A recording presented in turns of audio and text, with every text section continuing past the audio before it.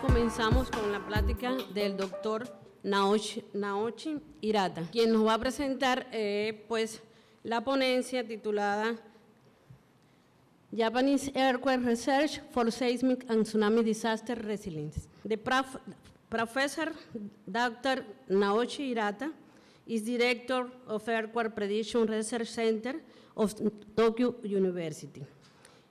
He is member of National Research Institute for Earth Science and Disaster Resilience. Field of investigation is observational seismology, crustal structure, earthquake forecast, and seismic hazard.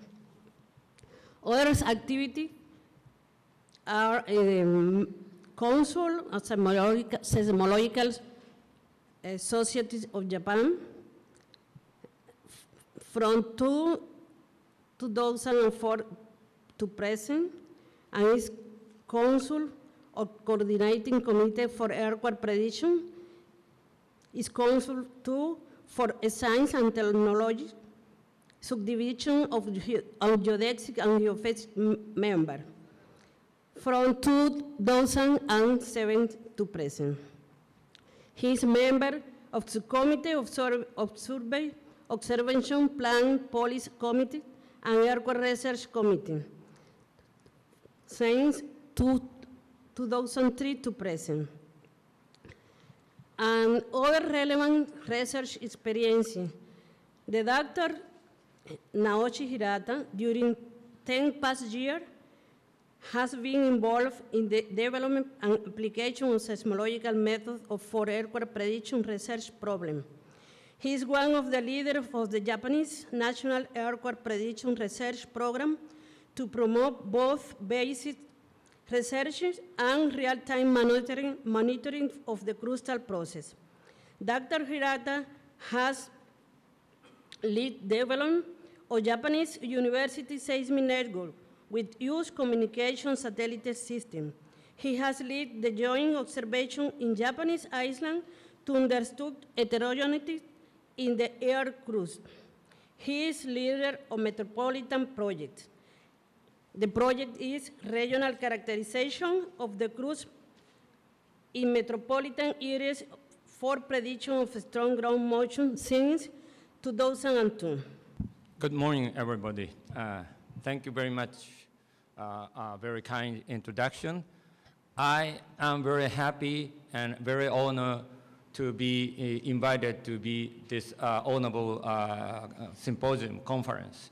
I would like to introduce Japanese researches for tsunami and earthquake hazard mitigation programs.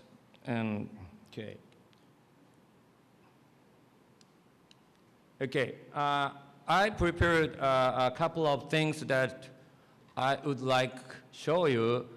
The first, I will talk about a very brief, short history of the research. And basically, I will discuss about the headquarters for earthquake research promotion, HERP.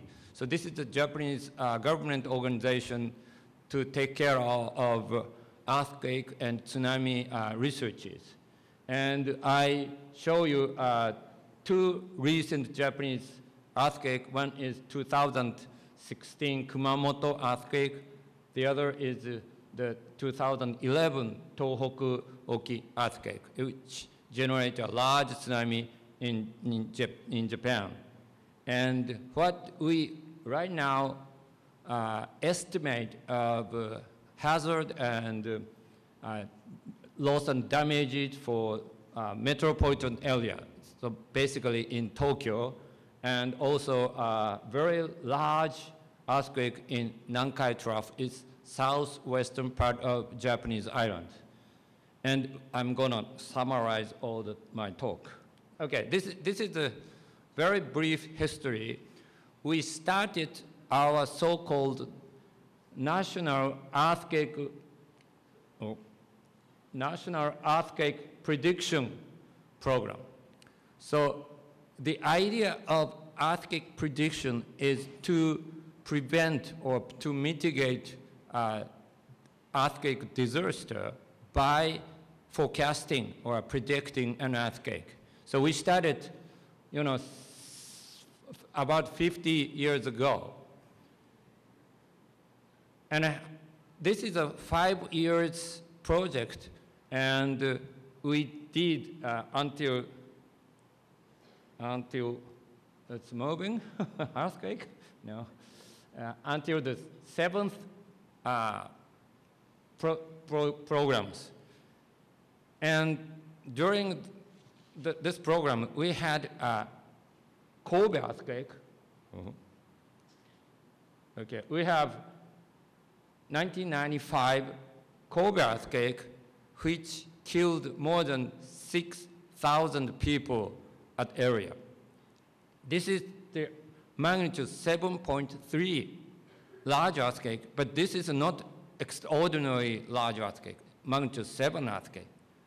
And we change our mind, simply predict or forecast an earthquake is not enough, and we should take care of what kind of disaster will happen and how to mitigate those disasters, loss or damages. Then the Japanese government make a new organization, what we call headquarters for earthquake research programs. And this is the new program, and we change a little bit from pure science to collaboration with engineer and social sciences. Okay. Again, we had a very large earthquake and tsunami in 2011, which impacted the society very much, not only for scientific society, but also all sectors of Japanese societies. And we emphasize how to reduce the damage and loss by tsunamis at that time. Okay? So this is a very brief, but the point of the recent the history of Japanese research. Okay? Now,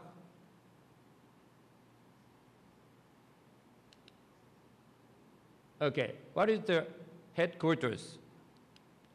Okay, the headquarters was organized by law, actually. Japan established the special measures law on earthquake disaster prevention. It was enacted in 1995. And also, the law formulates two committees. One is the policy committee, the other is earthquake research committees. The policy committees basically formulate the basic items of what we have to do and to get the money funded by the government. And the earthquake research committee has a responsibility to evaluate what the status of the seismic status in Japan and what kind of earthquake we had in recently, and also we have some estimate in the future earthquake disaster, earthquake hazard, actually. Okay.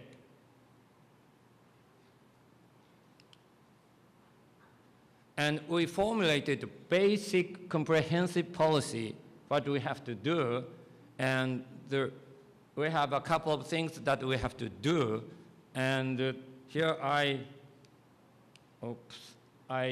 show 4 items. The first one is probabilistic seismic hazard assessment. This is what we call PSHA. So this is a very general idea of the hazard estimate of seismic hazard estimate method. This is a probabilistic way what the percentage of a large earthquake will occur and how strong ground motion we have. And also we emphasize the real-time hazard information. So it includes earthquake early warning, and tsunami warning. So this is the second priority of this, the policy. An earthquake prediction program in Tokai area. This is a very special area that we believed that we could predict an earthquake. But the last year, we have changed our mind to also in Tokai area, we cannot predict an earthquake. So we just integrated all the program into the probabilistic seismic hazard assessment. Okay. Go. For those research, we developed seismic networks and strong motion networks and GPS network and active fault survey in inland. And we have more than 1,000 seismic stations inland every 20 kilometers. It's very uniform seismic networks. And also, strong ground motion is very important to quickly assess how large strong motion occur right after the earthquake occurrence. So we have about 3,000. Okay. No. Okay. Anyway, so this is the distribution of seismic network. We have more than 800 high sensitivity seismic network, and it's very hard to see. The GPS network consists of 1,300 seismic GPS stations, also every 20 kilometers. So covered by all the uniform seismic network and the GPS network. So the idea is to monitor what's happening in Japan and seismicity and crustal deformation. So it takes about 5 years after we decided to implement those stations. Okay, come on. Okay. This is the time history of the number of earthquakes that Japan Meteorological Agency, this is the organization, they have a responsibility to analyze the earthquake. Okay. Basically, this is a 10,000 earthquake per year. 1 year, we have more than 10,000 earthquakes.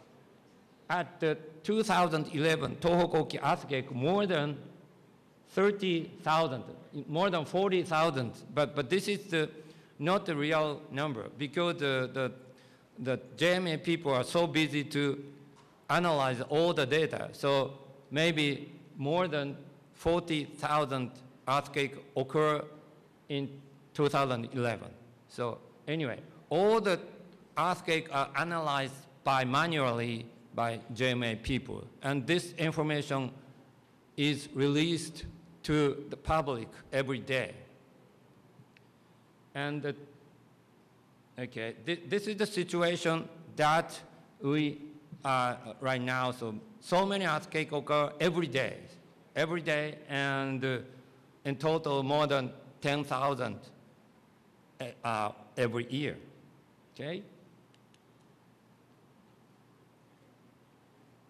Go. Okay. The purpose of such instrumentation is make this kind of map. This is the probabilistic. This is the probabilistic seismic hazard map. It was published. The first version of this map published in 2010. Okay, this is the. First version is in 2005. Okay. it took 10 years after we decided to make this map. 10 years. Because we have to survey all the so-called active fault inland and all the history of a large earthquake in ocean. So this is not the simple collection of the research published in paper. We did many researches, and it took 10 years. So the first version published in 2005. And almost every year, we revised this map and to release the people, okay? And this is the 2010 publication. It means the 1 year before 2011 Tohoku big earthquake. What we can see here is the red part is the probability of strong ground motion is high, and we have a large area along the Pacific coast. This is the Nankai Trough area, and also we have a red area in Sendai. This is close to the Tohoku earthquake epicenter. Okay? However, the area of strong ground motion, the area affected by strong ground motion is a little bit smaller than what we really experienced in 2011 Tohoku earthquake. So this is somehow our estimate was underestimated than as compared to 2011 big earthquake.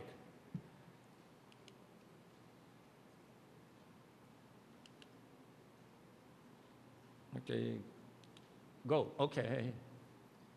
So, we changed our mind after 2011 Tohoku earthquake, and we emphasized tsunami warning system to implement ocean bottom cable system that Professor Tanioka discussed yesterday.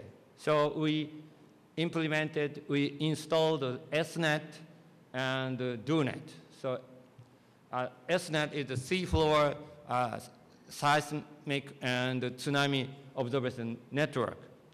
And estimation of large earthquake in Nankai area is the next target because we believe that's also in the southwestern part of Japan will be hit by a very large tsunami like 2011 Tohoku earthquake.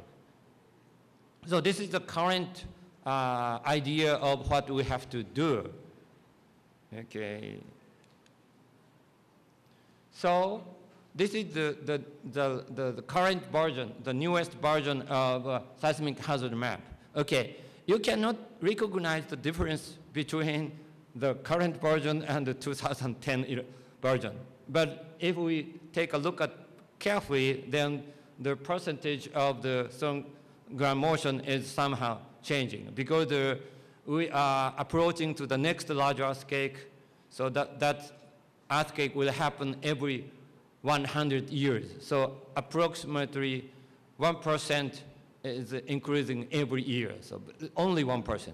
So the total image of the probabilistic seismic hazard is more or less the same.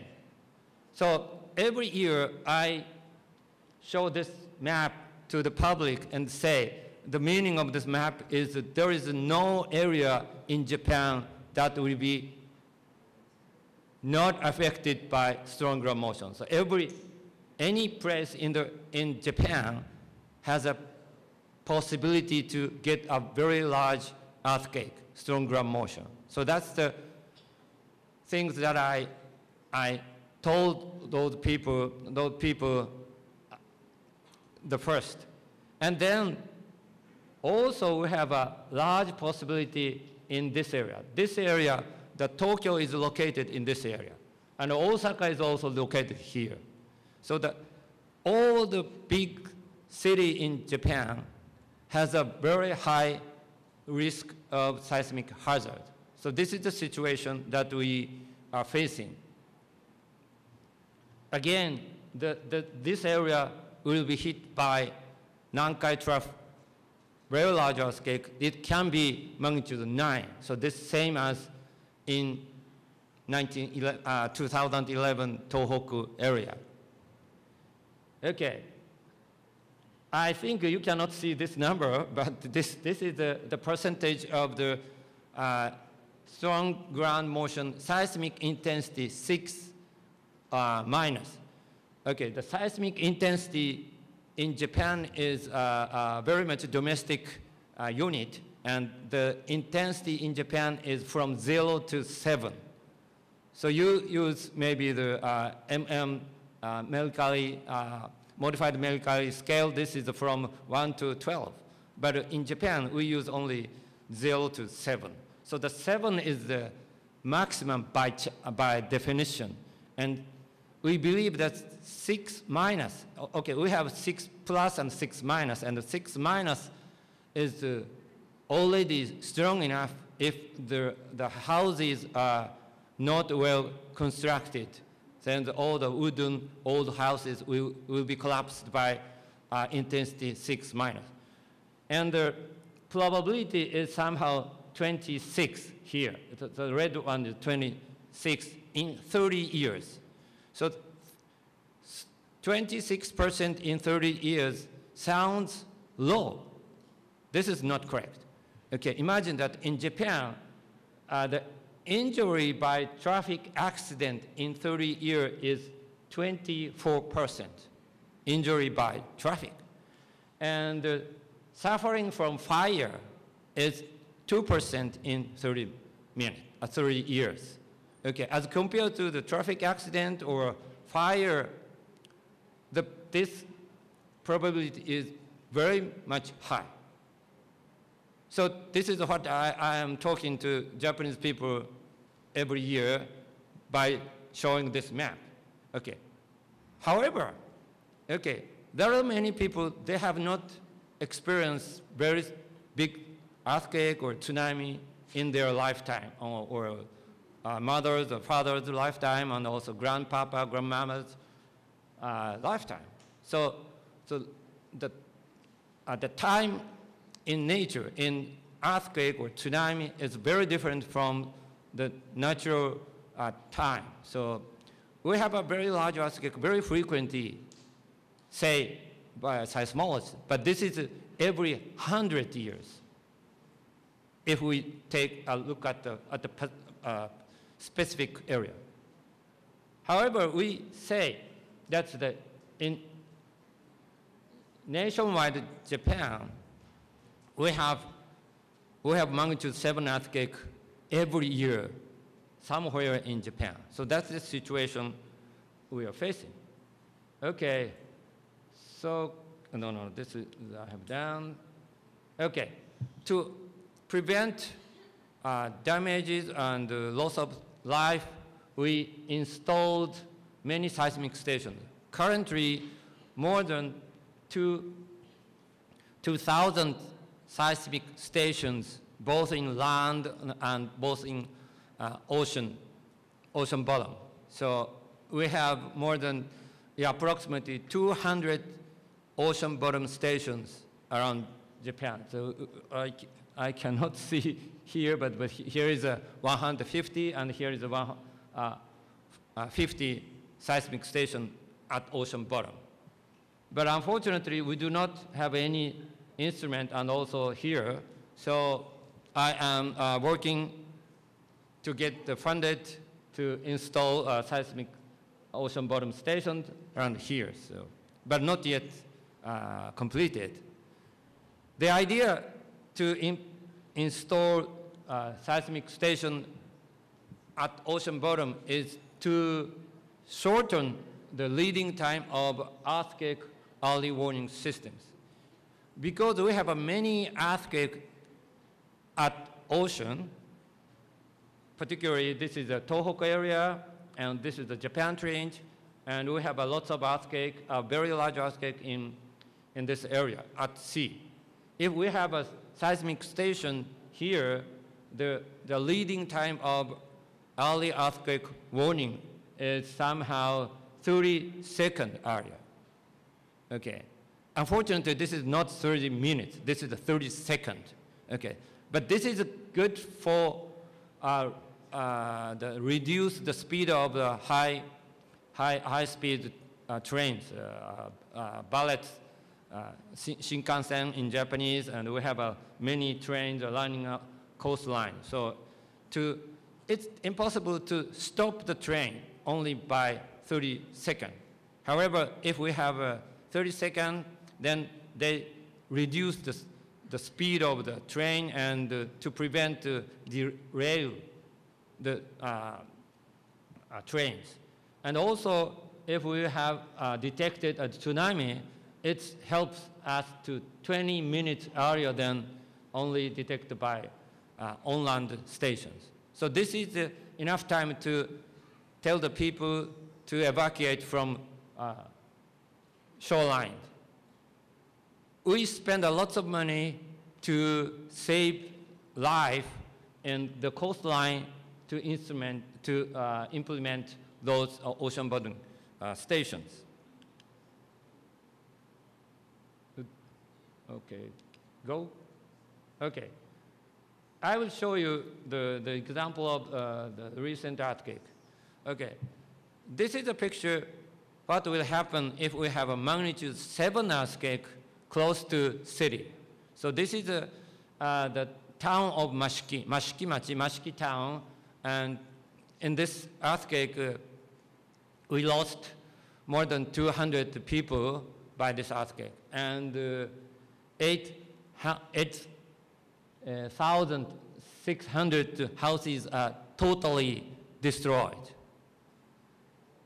Most of them are not well engineered, not well prepared for strong ground motion.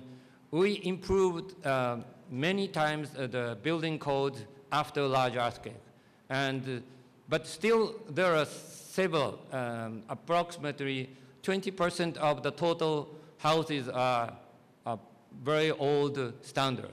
So this is not illegal, because the houses are legal when the law was acted, when the houses are built at that time. But as compared to the current standard, those houses are, too old to protect their shape. Okay, and 150 people evacuated from those houses. This is the situation. Magnitude 7 earthquake hit the city or town. Okay. Oh, okay. This is the scale of the Japanese intensity from 0 to 7, and this 7 is the scale is 12. Okay. At this particular example, we have twice very strong ground motion. So we have a large so-called foreshock. This is a magnitude 6.5 foreshock, and 28 hours after magnitude 6.5 earthquake, we had another 7.3 large earthquake. So this is a not common situation, but 20% of total earthquake may have a very large foreshock. So the lesson learned from this earthquake is once we have a very large earthquake, strong ground motion, and we may have another very strong ground motion. So if your houses are not strong enough for large earthquake, then you should evacuate quickly. So, but this case, the first earthquake occurred 9 p.m. So night of the 9 p.m. and then next day is very fine, and the people, the people evacuate from their houses, go back again, and again the next day there were very strong motion, and finally the damaged houses were collapsed. So the lesson from this earthquake is you should keep evacuated. Okay, another very interesting phenomenon is we have this kind of scenery in this source area. This is a so-called surface slip on the fault by the earthquake. And about 2 meters, this land slips toward light laterally slip. And this is a field, this is a wheat field, and it's clearly recognized there is a 2 meter slip. Okay, the shallow earthquake inland sometimes occur frequently. But frequently means 3 or 5 times every 10,000 years.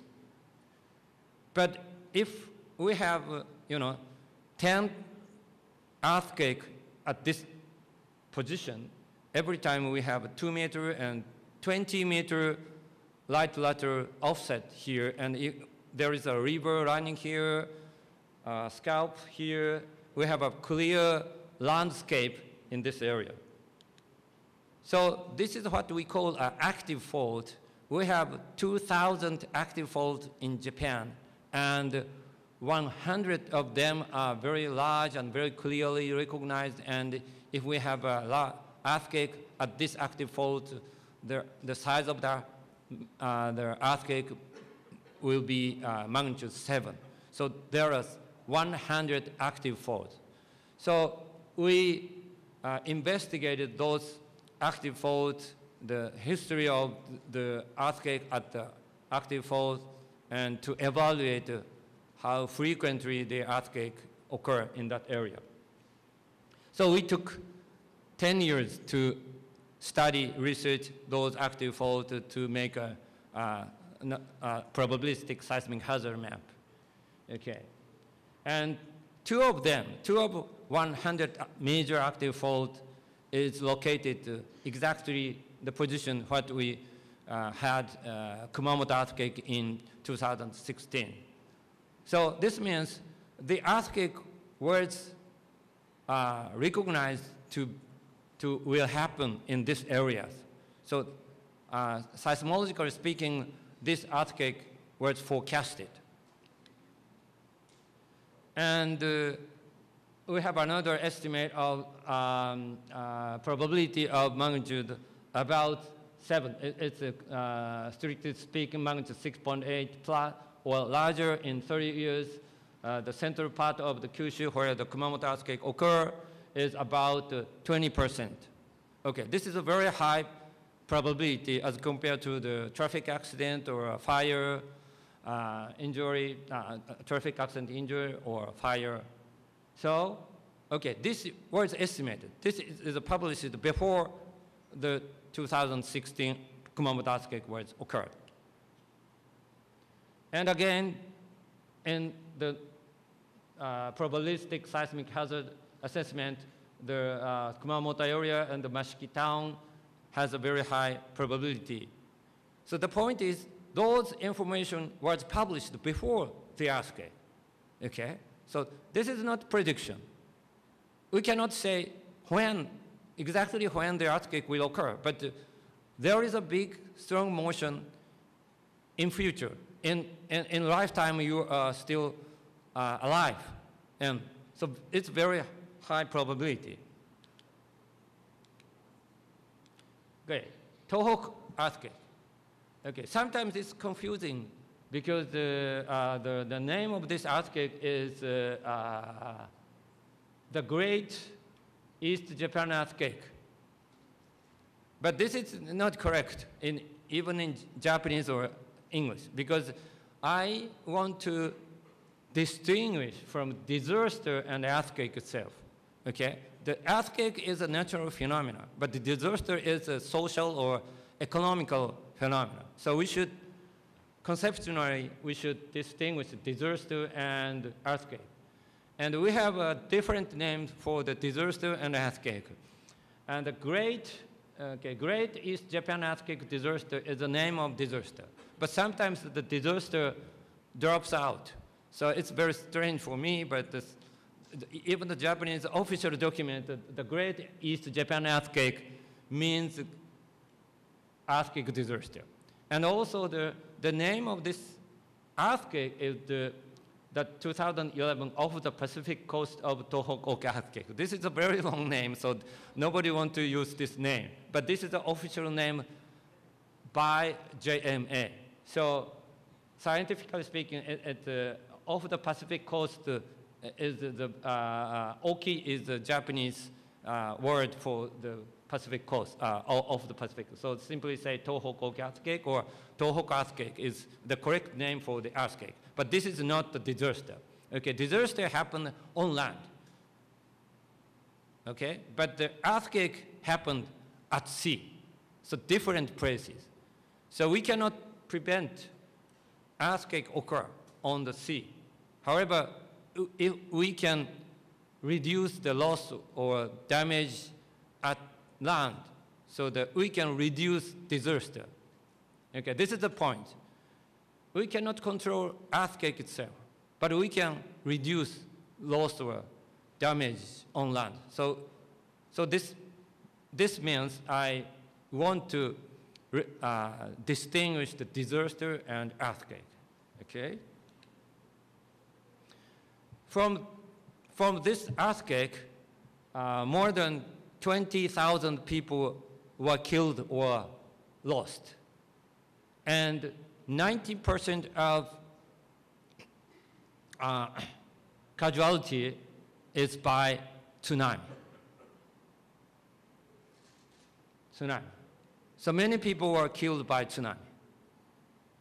So this is what we are seriously concerned about. If we have a very large earthquake at ocean, of course we have a large area affected by a very large strong ground motion. Many houses and buildings are collapsed by strong ground motion. But not all the people in the houses are killed by collapse of the house. Some are still survived. But after 30 minutes or 1 hour, a large tsunami coming here, and then the people cannot evacuate from the collapsed house, will be killed by tsunami. So this is a very serious situation. Okay, come here. We could forecast such a large tsunami, a large earthquake before or not. This is a serious problem for me because I have a responsibility to forecast an earthquake. Okay. Honestly, a magnitude 9 earthquake was not forecasted or predicted before the 2011 earthquake. So this is a limitation of seismology. We could not predict an earthquake. However, a large tsunami was estimated even along the Fukushima coast, where the nuclear plant was located. We could not estimate magnitude 9 earthquake, but tsunami magnitude 8.2 event with 30% in 30 years along of Sanrik to Boso. It means the northern part of Tohoku area to the southern part of Tohoku area. It's actually the Kanto area. And the large area was estimated to may generate a large earthquake which may generate tsunami. Okay, again, we could not predict an earthquake of magnitude 9. However, we could estimate it or evaluate it, a very large tsunami earthquake in this area. Okay, however, this knowledge was not well communicated to the people, societies, even for the national or local government. and also the electrical communication company, TEPCO. They build the Fukushima nuclear power plant. So this is the point that I want to tell you. That's okay. Science has a limitation to very accurately predict or forecast something. But we have some knowledge about what will happen in future. So there is not exactly predict, but we can say something about something very extraordinary thing will happen. So even in Fukushima case, we have some knowledge, but those knowledge are not well communicated. Okay, the reason why headquarters for earthquake research promotion was established is to tell the people anywhere in Japan we have large earthquake. Okay, at that time of 1995 Kobe earthquake, many people believed that in Kansai area, southwestern part of Japan, has never experienced a large earthquake or strong ground motion. That's a rumor, not scientifically correct idea, but the governor of the prefecture, some well-educated people believe that no earthquake will happen in southwestern part of Japan. But this is scientifically not correct. So to tell the people, to educate the people anywhere in Japan, we will be hit by a very large strong motion. And so this is the idea why we established the government organization and published this seismic hazard map. But in, again, 2011, almost the same situation happened. Okay, this is some example of what we have already, what we have published before 2011. So this is the headquarters HERP's publication in 2002, 9 years before the Tohoku event, and we say this area magnitude tsunami magnitude 8.2 will happen 30% in 30 years anywhere. Not necessary in this area. We have many tsunami earthquake here. 1933, 1986, a tsunami earthquake hit this area, Sanrik area. But there is no reason why no tsunami earthquake will happen in this area. So the Fukushima nuclear power plant is located here, and there is a possibility that a large tsunami may hit this area. But this information, this knowledge are not well understood by the people, and that's the real problem, I think, in Japan. So this is the same anywhere in the world. Okay. Okay, this cartoon is very interesting. Okay, this is not animation, not simple animation. This is made by data, made by GPS data. So GSI, Japanese Geographical Information Authority, the government organization, measure a very correct position of land at 1,300 GPS stations. And this has the accuracy, the error is within 5 meters, okay? And it's very clearly, Tohoku area is shortening, the contraction 1-2 centimeter every year. So this is made by data, not imagination. But because this is a 1 year's presentation and there's a cyclic animation, and sometimes the coastline moves quickly to east. But this is an artifact, not real. However, what happened at 2011 Tohoku earthquake? we have huge movement toward east. 5.4 meter eastward movement during 3 minutes at the magnitude 9 earthquake. This is simply because this earthquake was so huge and GSI GPS network can detect it. And also we have several ocean bottom geodetic measurement stations. Ocean bottom geodetic measurement is the combination of GPS and acoustic link. So this is not a real-time measurement. So this movie was made afterward to get the data from the ocean bottom instrument.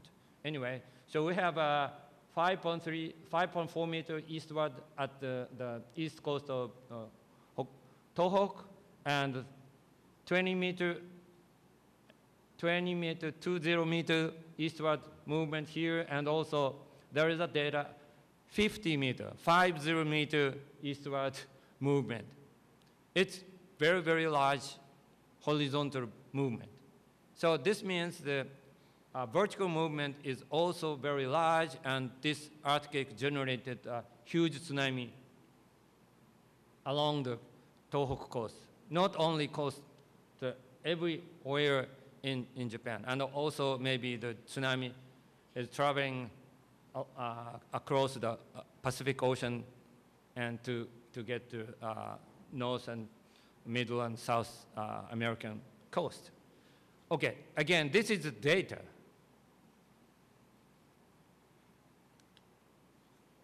Okay, this is kind of the scientific result, but even we have this kind of data, we cannot predict an earthquake. The next earthquake occur where and when. But we need an estimate, because to prepare the next large earthquake, we need an estimate. Okay, we have a government official estimate for the next large earthquake in Tokyo metropolitan areas. We simply assume that the next earthquake will be magnitude 7.3, the same magnitude as in Kumamoto 2016, and the same magnitude of Kobe earthquake 1995. So magnitude 7 earthquake occur every year somewhere in Japan. Unfortunately, if the magnitude 7 earthquake hit the Tokyo area, because there are so many people live in Tokyo, Greater Tokyo, and their exposure is extraordinarily large, and the disaster risk is large. This is the earthquake, an earthquake which may cause a gigantic earthquake disaster in metropolitan area. This is the metropolitan area earthquake. The estimate of the,